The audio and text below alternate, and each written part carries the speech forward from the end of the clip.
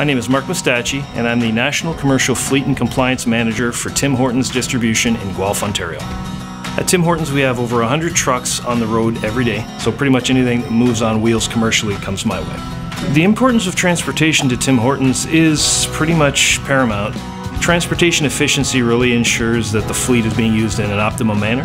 We're the frontline liaison to our restaurant owner, and the drivers are the face of distribution, so it's important to make sure that they're doing the best they can to serve the customer efficiently. My name is Greg Arnold. I've been the driver at Tim Hortons for currently 8 years. The efficiency goals for every driver should be to reduce the amount of fuel we use, which in turn reduces the carbon footprint on the environment. We've done a lot of driver training with Natural Resources Canada to make sure our drivers are educated and to help improve fuel efficiency.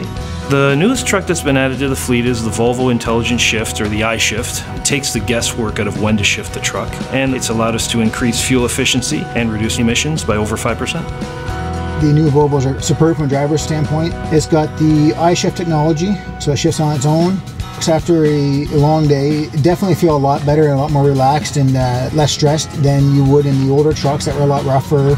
The long combination vehicles are two longer sized trailers coupled together. You can get more freight on a long combination vehicle, which in turn reduces the amount of trucks and trailers that are required on the road.